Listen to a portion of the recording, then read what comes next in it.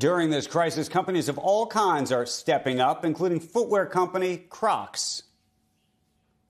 To date, we've given away well in excess of 200,000 pairs. Healthcare workers across the country were reaching out to us. What they realized and recognized is that our shoes were perfect for their environment. In situations where coronavirus was present, they realized they needed to sanitize their shoes, they needed to clean them. We saw that and instantly responded. You can go on our website each day at 12 Eastern, and we open up between 10 and 20,000 pairs per day that we're giving away. We're also giving bulk donations. So hospitals, hospital groups, our company is not doing well, but no companies are doing well, right? Our stores are closed, etc. So it's not a time when it's easy to make these kind of decisions. It's very clear what we should do.